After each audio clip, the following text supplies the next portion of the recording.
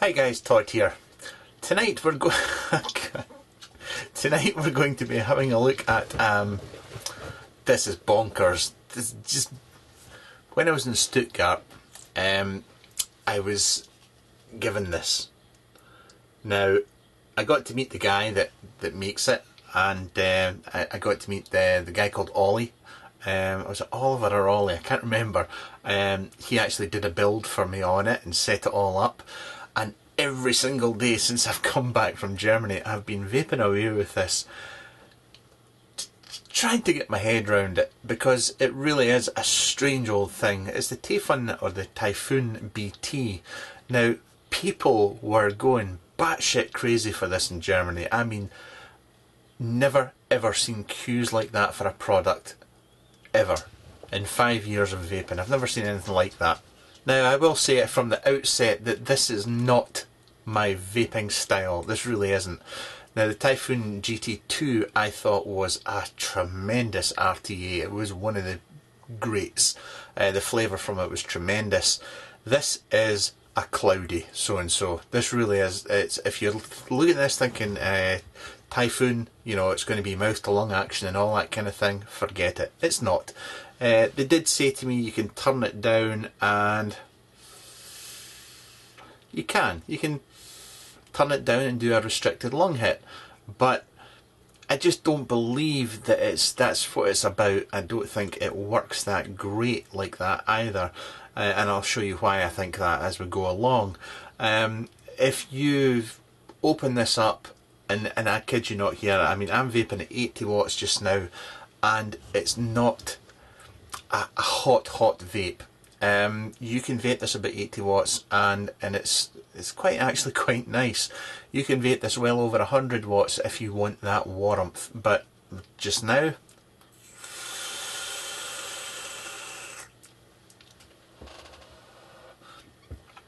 it's strange. The strange thing about it is that this is actually up the top here in the build deck. It's cotton, but it's stainless steel mesh as well, and there's also stainless steel cable going on in the tank as well, but I'll show you all that in the close-ups. It's €139 this is going to cost you, and as we go along I'll put up a little slide and I'll have spec and all that jazz going on.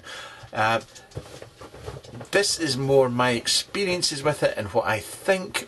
I will show you as best I can. If you want to see a really detailed review, go at this. You may not follow the lingo, but if you go and watch some of the German reviews, I'll link to them down below. They take it to bits and do absolutely everything, and they do it very, very well. But close-ups. When you buy this, it's going to come in its own little travel case. It's got its own little handle there and everything. I think the lighting's playing up here. Anyway, we'll carry on. You open it up, you'll find one big old atomizer sitting in there, and underneath you're going to find some stainless steel mesh. You'll find some spare O-rings. You can check the authenticity of the device using this card here, and you have a guide here on how to dismantle the device and how to throw a build in it. Now, since I've been thrown out of the house, I thought I would break this down completely and show you just building it back up. It's a very interesting device, this. First thing I'm going to do is just put the tank together. So you have, here's the bottom of your device here, and yes, it does have Taifun BT and all the other relevant information on the bottom. We have a Pyrex glass tank here, which just pops on like that. And we also have this, which just pop on here. There we go. Take my positive post, that just goes up there, like so. You can see it coming up, and you can see that you've got all these. I'm not sure what this material here is. I really do not know. But basically you're just going to take that like that. That's just going to slot over there like so. And that goes down, and then we just screw this onto here, and that tightens the whole shebang down for you. Now, when you screwed it back together, I mean, what I did find is when I went to unscrew the first time, God, this was tight. It was very, very tight. So make sure you use a flathead screwdriver that's the width. You don't want to try and damage this at all. So there we go. I mean, the tank, and filling the tank, you actually fill it through these bits at the top here, and it's a 5mm tank, but once you get the build on it and the cotton around the top, it actually holds another 2mm of juice in that cotton, so you really do have about 7mm going on here. Now the way the wicking works is you have 3 holes, and when you do get this, it comes with your stainless steel wire or cable, and I think Ollie or Oliver said that this was 7x7 this. I make it about 28.7mm in length, give or take, and all you're going to do is just drop that, boink, in there like that. And you do that with the other 3. But as I said, they were already in there when I got this device, and I'm assuming that when you buy it, they're already going to be in there as well. Now, I used cable or wire, whatever you want to say, years ago, and I've always found it to wick really, really well. I did enjoy using it back in Genesis days. And it's no different with this device. I mean, it really does soak the juice up and, you know, keeps the cotton really, really wet. I have tried changing flavours on this once the tank was dry, and I don't find that this retains the flavour of the e-liquid. It just wicks it up. What you could do if you want, and what we used to do, is you can always, you can tip this upside down and knock those out, and you could flame it if you wanted to, if you're worried about, it retaining the flavour. But these guys should do you for months. Now this is where it starts to get rather interesting. Now we have these 2 pieces here, and they just slot into there like so. And this is what we're going to trap our stainless steel mesh with. Now, as far as the stainless steel mesh goes, you do get some with it. I've just cut this 5cm across here, and the length is just, it doesn't really matter, you'll see why in a second. But this is 300 grade, and that seems to be what everybody recommends. You will see that these slots that are going on here, so I thought you would just, when I first did this, I thought you would just put this mesh in here, slide it right down to the bottom, and then stick this pin in, but it's not quite as easy as that. You've got to be careful that you don't actually crush the mesh when you're putting it in. I also find putting a little curve on the mesh as well seems to help, because you are going round, well, not round a corner, but it's not just straight across, if you like. Can you see how the mesh is still raised there? I've not put it all the way down. Well, grab my pin, and I've popped my pin in there now, and I just kind of move the 2 of them down together. I'm just going to slide that mesh down. There we go. And that's the pin in. Now you can still pull in that, you can change the tension on it and so on, but what you're actually wanting is this well that's sitting in there just now, that's going to be crammed full of cotton. So your mesh is almost going to be curved round the line of that well. So once again, I've just trapped my mesh in there. You can see that. I'm going to take the other pin, pop that in there.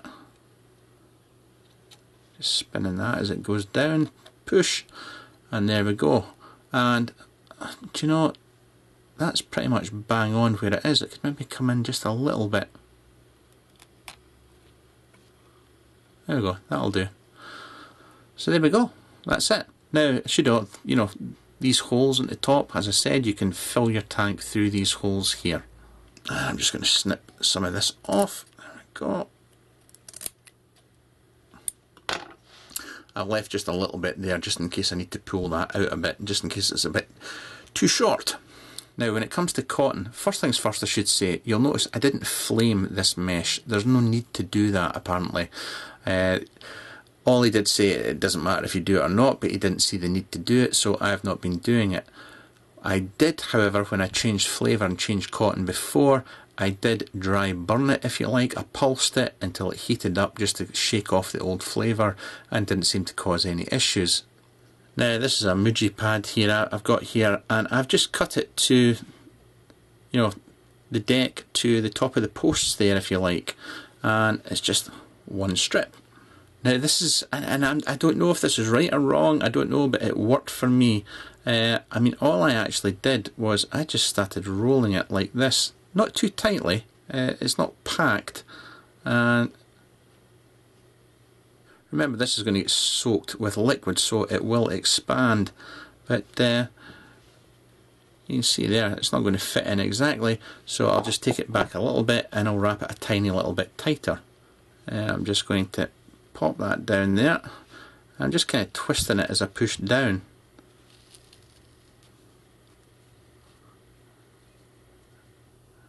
And down she goes. Right, that's not perfect, but it's now time to get out my little pointy implement. So remember, you've got this big well down here, and you want that cotton to be, you know, spread out across that well, and you want to make sure that the cotton is pushed right into the back corner, you know, so it's making contact with this mesh here. If you don't do that, then you will suffer from dry hits, not dry hits, but hot spots, I should say. So you want to make sure it's all nice and tidy in there. Get it pushed right into the back of here. So you can see that I've got the cotton coming down and it's spread round and it's filling that well there, and it's poked right in at the back. I know that there's cotton making contact right in behind that mesh there, so I'm quite happy with that. So I'm going to start priming this with juice, and as I said, it's going to hold about 2 mil. So before I start priming the cotton, and now that I'm happy with that, I'm just going to fill this up. I've just got some this one here, and just pop that down there and squeeze away. Next job is to start priming this cotton, and as I said, this takes about 2 mil of juice to prime this thing. And I'll be honest, it's not something you can rush. You really just have to make sure that it's fully saturated.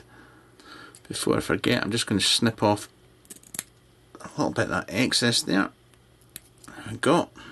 So again, make sure that this is making good contact with the mesh. I am making this look like a bit of a meal. You know, it's actually, once you get used to this build, it's actually quite an easy process. Now I've popped this on a mod and it's come out just under 0.5, and it's at 70 watts just now. And just to let you see this, no problem there. Let's bump it up. Now we're at 90 watts. Show you that there. And I totally clouded out the camera lens there. Right, here's your cage. So this just slides on over these O-rings here, right down, and it just threads onto here.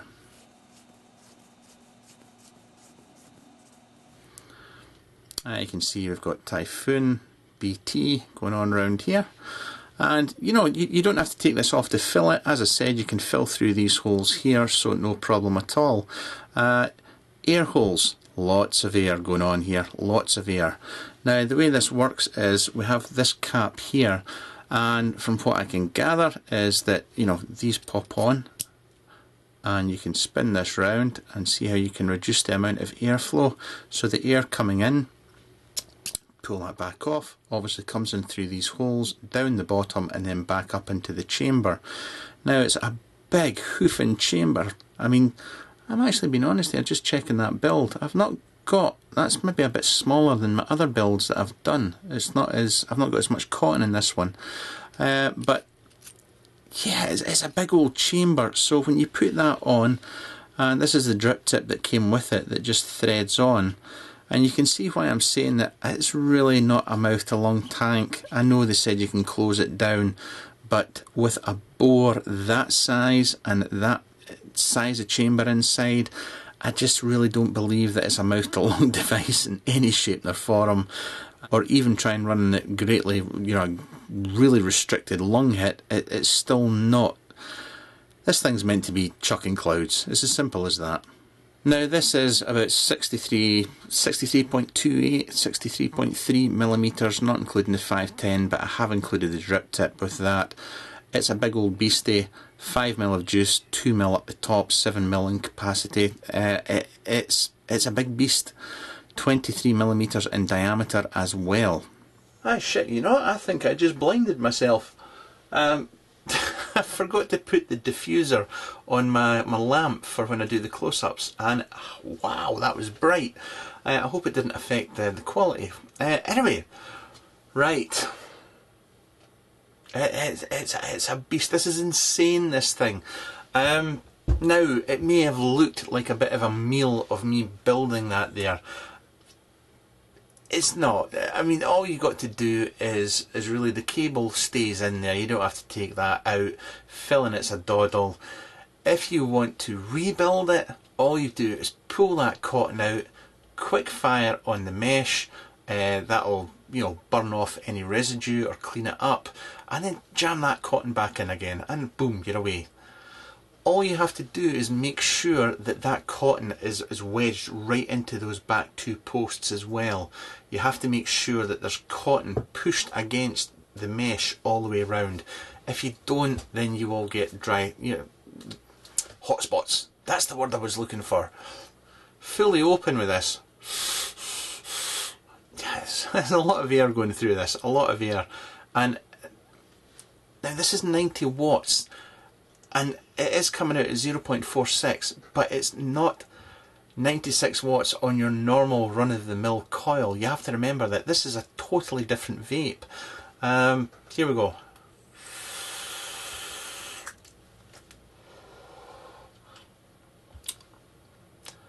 Do you know the flavour's not bad? And that is not hot. It's, you know, we've got cold, hot, warm in the middle. It's just slightly past the middle going towards the hot, but it's not what I would expect from a 90 watt vape on a 0.5 ohm coil.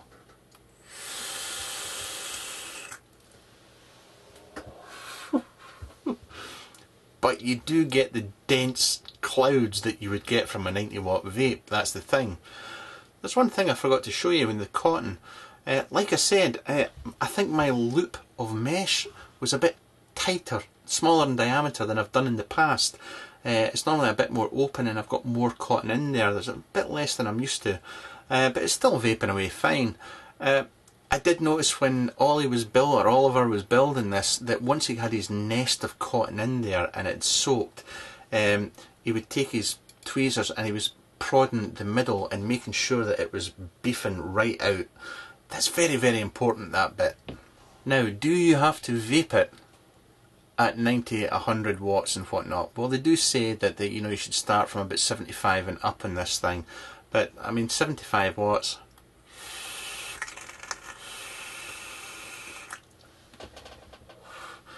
It's still clouds, but for me, it's got good flavour. It does have good flavour, but I can take it down even further. And 65 watts.